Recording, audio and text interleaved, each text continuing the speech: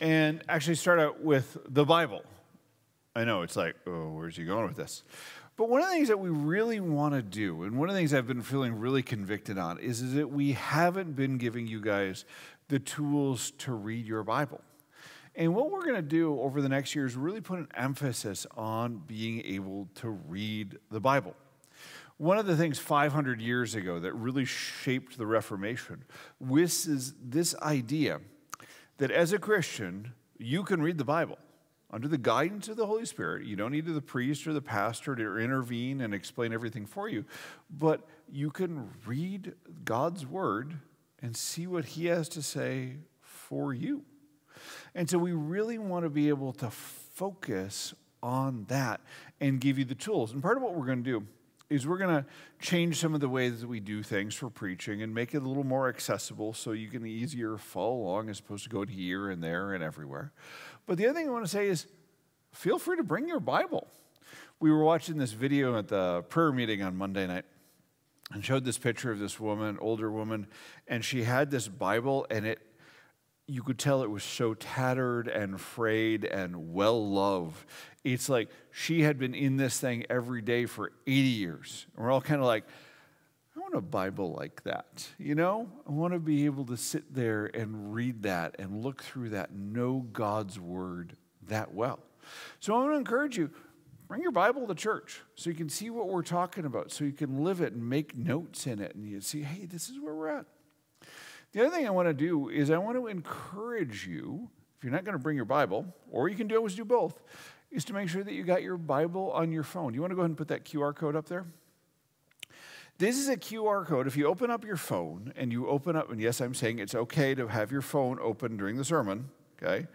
If you have the camera on your phone and you just point it at that thing, it'll give you a little thing that says click here, and it'll give you a link. And we checked it on this week, and it works all the way to the very back, and it works both Android and iPhone.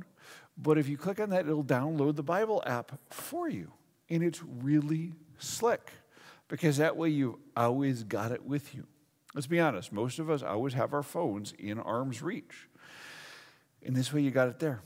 And it's funny, because I remember I was sitting in Bible study one time at my old congregation, and this is probably like 10 years ago now, before everybody had the Bible on their phone. And I look over, there's this one guy, and he's like a pillar of the congregation. He's a smart guy, thoughtful guy, loved the Bible. And I'm like, why is Brett looking at his phone in the middle of Bible study? And they're like, oh, he's looking at his Bible.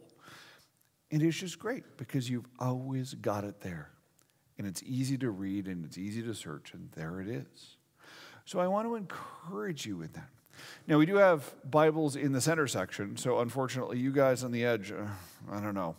I think you're second-class citizens. You're definitely going to have to bring your own. But what we want to do is encourage you to walk through the Bible with us. And we're really going to make this a priority. And over the next year, you're going to see more of this. More Bible reading leads to more prayer leads to more Bible reading. It's this virtuous circle, and it's a wonderful thing. And we really, as a congregation, want to be in God's Word. We're not here to hear what me or Anna or anybody else has to say. We're here for what God has to say. And that's really what we want to go through. So this morning, what I want to do is I want to pick up with this passage we just heard Nevaeh read for us out of Romans chapter 6. And it is this beautiful passage. And let me just set the stage a little bit before we get to Romans 6. The second half of Romans 5, what Paul is writing about is he's explaining to the church in Rome, and he's saying, okay, here's what you need to understand about God's grace. And he says, look, no matter how big your sin, God's grace, God's love is bigger. And he uses this example, and he says, look, whatever you've done, whatever your trespass, whatever your sin, God's grace, God's forgiveness is bigger than that. Let me put it in these terms. Imagine for a minute you were down on County Line Road, and it's late at night. Let's say it's like 2 a.m. And you're just sitting there at the stoplight, and it crosses your mind to say, you know, I wonder how fast of a start I can get with this car. And I wonder how fast I can go in this car. Oh, come on, you all have thought it at some point. And so the light turns green, and you put the pedal down to the floor, and you're going really fast. And it's like 2 a.m, so there's nobody else around, and you're like seeing the red light up ahead of you, and you're like, there's nobody here. Let's just barrel on through. And so you keep going, and you keep going, and you keep going faster and faster and faster. And just as you're about to hit that top speed of however fast your car is going, you see the sirens behind you.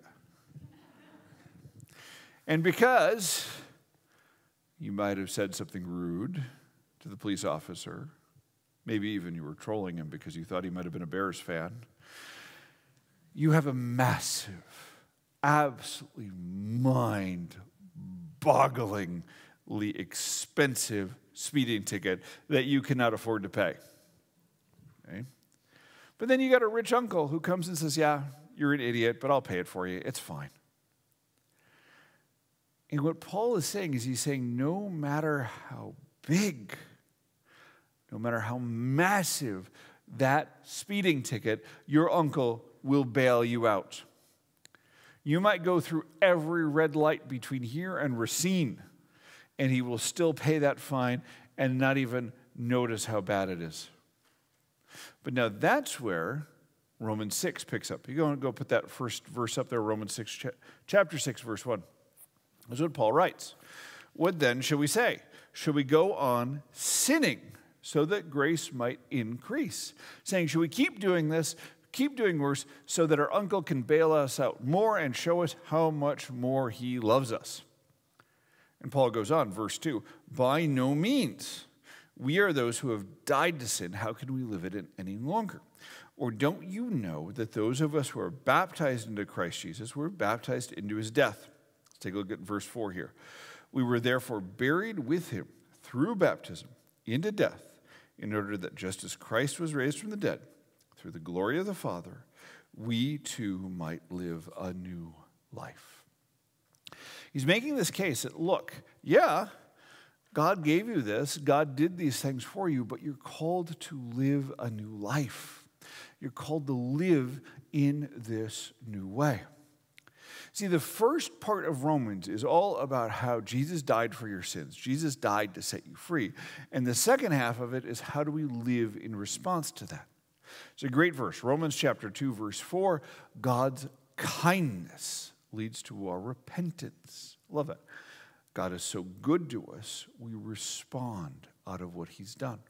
It's not be good or else. It's because God is so good to you that you live this new life. And it's a great way of thinking about it. It's a reminder. And what Paul is doing in the rest of chapter 6 here is he's using the language of slavery. And it's important to remember just the cultural difference here. The slavery in the Roman Empire was not the same slavery that we think of in pre-Civil War America. What it was there is you could end up as a slave because you were in debt, because somebody in your family was in debt, because your city rebelled and they conquered the city again, because your tribe was conquered by the Romans. There's all sorts of reasons that you could end up as a slave. And then somebody could buy you out of slavery. You could earn your freedom. You could do all these things. So you might one day just end up in slavery. 10 years later, you might just be free again. And it was something people could float in and out of. Not a race-based thing, the way we think of it. And so he's using this language of slavery. And he says, yeah, imagine this, okay? You're a slave to sin, you are tied up in this, and then boom, you're free. How do you live? You don't live the same way anymore. Could you put up that verse 14, please? This is what he writes later in the same chapter. For sin shall no longer be your master, because you're not under the law, but under grace. And what Paul is saying, you don't live the old way anymore. I have been a part of a number of congregations where they have recovery communities, places where people who are formerly addicted to drugs, to alcohol, to gambling, what have you, and then they get free from that addiction, and there's communities to support them. And those folks are always so wonderful about living out this passage, because they truly understand they used to be a slave to that addiction. And they used to say, you know what, this was awful for me, and it did horrible things to it, and I still had to serve it all the time. And now I'm free. And say, I don't want to go back. And most of us don't have a story that dramatic. And so a lot of times we're like, intellectually, we're like, yeah, that makes sense. But we don't get it at a heart level. And I want to take a minute, and I want to hit one of those sins that is in particular for people in church. And it's how we talk. I want to see how nervous everybody gets with this. There is a certain reputation that church people have of gossiping, of talking judgmentally. Maybe you've heard that. I don't know. Nobody's owning it today. Y'all being very stone-faced on me. That's okay. But one of the things that's notorious for churches is kind of that gossip thing, that judgmental thing. Let me tell you 2 stories. Don't worry, neither of them is from here. One time, back at my old church, I was the guy who ran the prayer emails. And so when somebody needed a prayer request, we sent it out to like 80 people via email. And I remember one particular week, we had a whole bunch of part-time people for like children's choir and all this stuff. These people who work like 5-10 hours a week managing this or that little thing.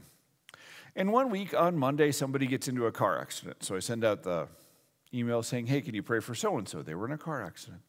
Next day, somebody else was having a job interview for their day job. And so I sent out, please pray for this person. And I forget what happened on Wednesday. Somebody's kid ended up in the hospital for something. And on Thursday, I send out, hey, can you please pray for the staff? It's been kind of a crazy week around here. And I get all the chitter of, what's going on with staff? What's going on? What's the real story? What's really happening? So, of course, it comes back to me because it always comes back to me. And I send out another email saying, some of you have been asking what the real story was. I already told you the real story. Somebody was in a car accident, somebody had a job interview, and somebody else had a relative in the hospital. Just relax. Okay?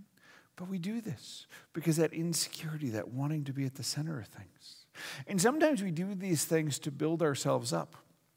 I remember I worked with a guy once, and he was smart, and he was funny, and he was witty, and he had a really deep, incisive view of humans. So he would work with somebody, and then he knew exactly what made them tick. And then he would make fun of them. And when I started working with him, I thought this was hilarious, and I really enjoyed it because it's like, oh yeah, he's a bunch of idiots we're working with. And then after about 6 months, I realized, what does he say about me when I'm not in the room? And I'm like, oh, crap.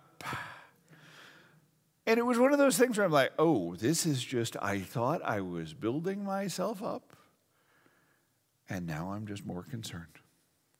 And so often when we do these things, so often when we say these things, what we're doing is we're trying to be our own God. And we're trying to make everybody else down, or we're trying to make ourselves at the center of things. And what does it do? It's going back to being a slave to sin. It's going back to this thing where we're just in that same thing.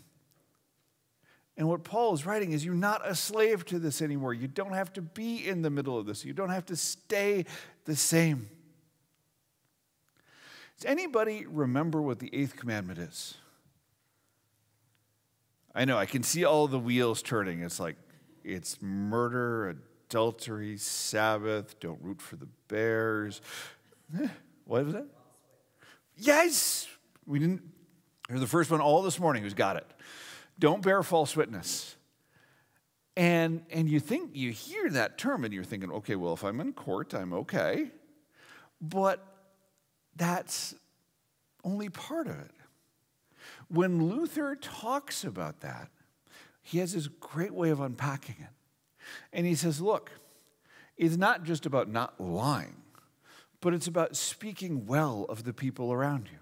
It's about putting the best possible spin on things. It's saying, well, you know, they said this, but I'm sure what they really meant was this much kinder way of putting it. because it's so easy to get in that tear down mode, that harsh mode. And we want to speak well of people. I remember way back when I was attending this church. This was back before I had kids. I think it was even before I met Lorianne. And I remember the children's ministry person at this congregation. She had this wonderful way of talking about the kids. And there was a lot of rambunctious junior high kids. And she'd always be like, they're all good kids. And at the time in my life, I was like, are you sure?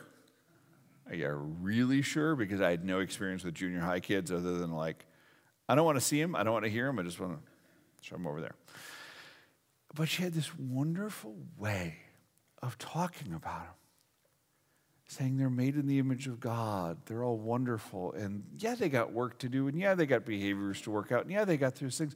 But it's this beautiful thing of saying, oh yeah, God loves them, and it's great. And it was infectious. It just spread throughout the church that you would just see that, and everybody's like, oh yeah, they're throwing burning rolls of toilet paper, and we got to work on that, but they're still good kids. We just need to work on some of the behavior. And that's how we're called to talk. And people should know us by how we talk. Not in the words we use in some of those Christian phrases that we're always so trite on, but in our attitude. People should be able to pick it up immediately. Let me tell you this other story. When I was, way back when, we got to go to London, Lorianne and I, again, this is before we had kids. And one of my little quirks is that when I'm somewhere, strange city, what have you, I like to just pick up the local newspaper and read it. It's kind of fun. You get to see what the locals are arguing about. You get to see the local sports teams. It's just fun. So she was in some little shop, and I was just sitting outside, reading the newspaper, enjoying myself. Nice, beautiful London fall day.